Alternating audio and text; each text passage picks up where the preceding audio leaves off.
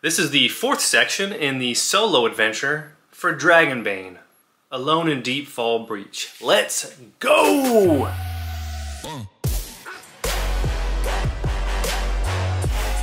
Alright, where were we? Yes, our adventurers were getting cool stuff, those calling stones, if you will.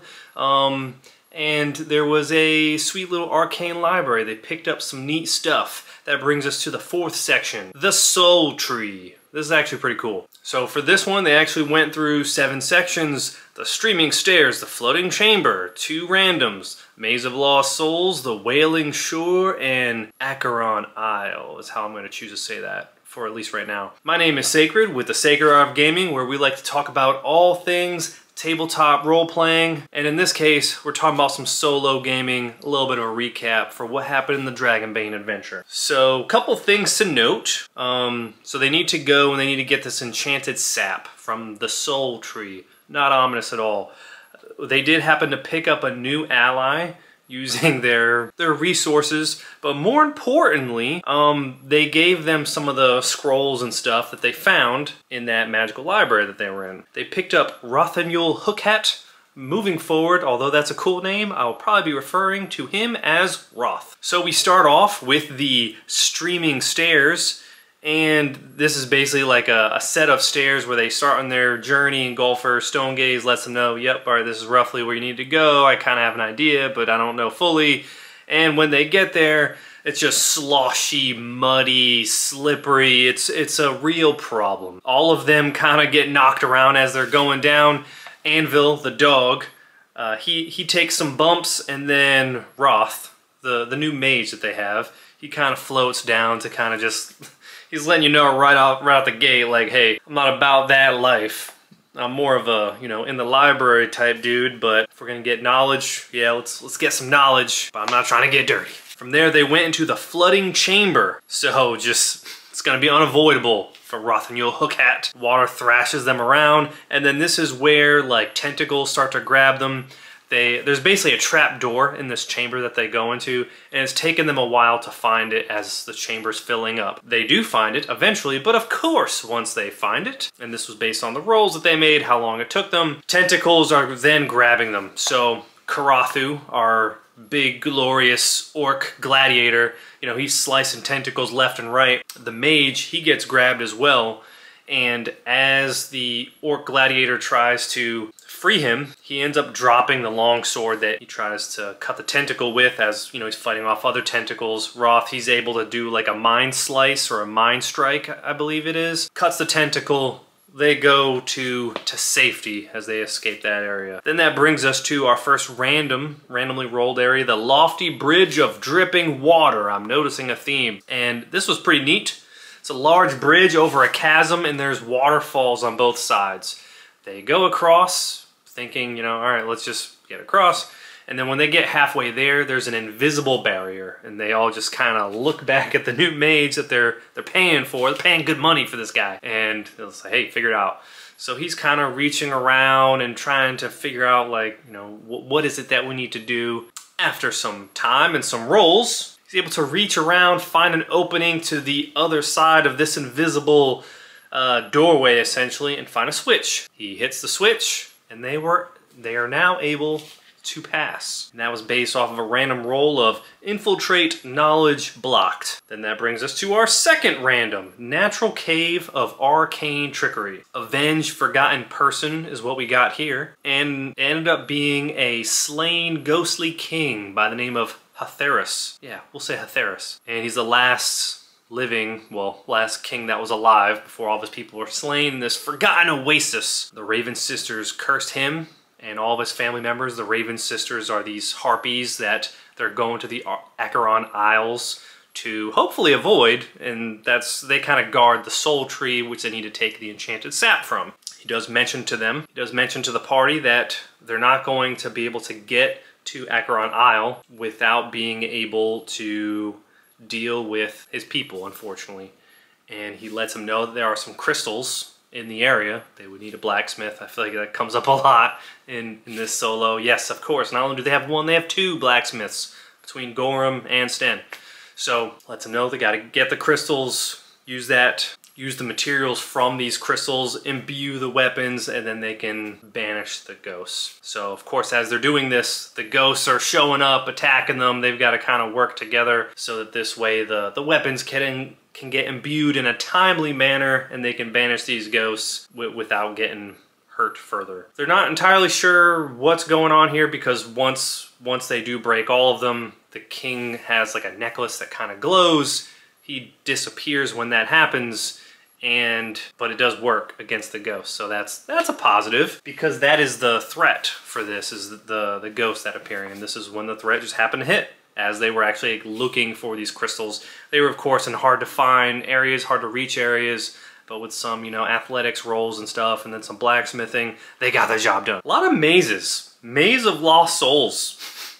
Sten's like he's gonna become a maze smee for sure, a maze subject matter expert, if you will. So he actually starts by using his knowledge and expertise of mazes, and this isn't even the last maze, to help him. So that's like his like myths and legends role. And that gets the most of the way. Roth is able to find some infernal writing, and him deciphering that gets them the other half of the way. They did have to fight some skeletons while they were there, but for the most part, they're becoming experts at mazes. Things falling apart, mazes, cultists, definitely a theme. There might be another theme, but those are definitely themes. So, that brings us to the Wailing Shore, where the ferryman tells them of a mummification ritual required to get to the Isle. So they get to the Wailing Shore. Of course, there's another stone that is needed, and it's surrounded by all these swarms of bats. They fight off the bats, get to the stone, get it to the ferryman, so this mummification ritual can take place. Because if they don't perform this mummification ritual, they'll pretty much be torn apart on the way there. This is almost like a you know, ferryman through the dead type situation.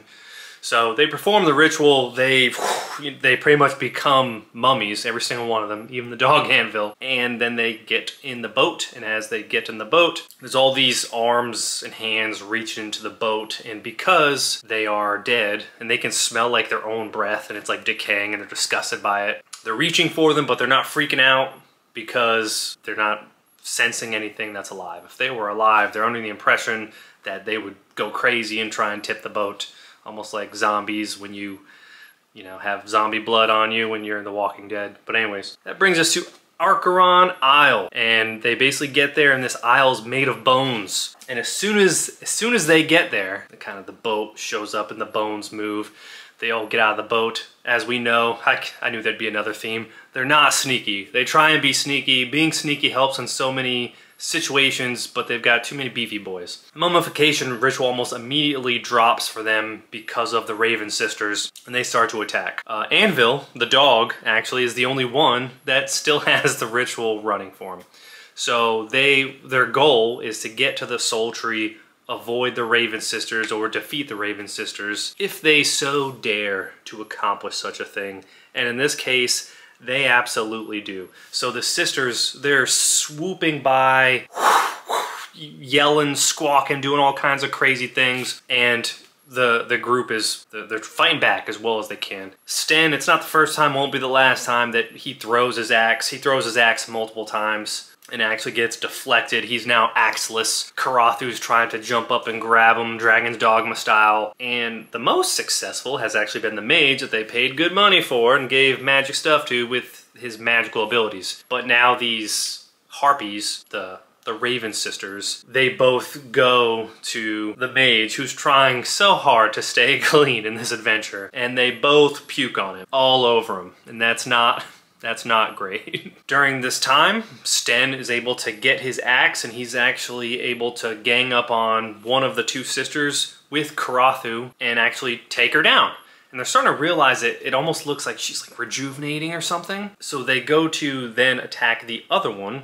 As Roth is pulling himself back together, Gorham sees this, and Gorham is able to realize, oh no, the sister's going to regenerate, and he sees that it's tied to her heart, and he takes it upon himself to cut her heart out, which does stop the process. It ends up being real close. There was a timer, and he got it just in the nick of time, like all good stories, as Karathu and Sten are then working on the other Raven sister. She's deflecting and stuff.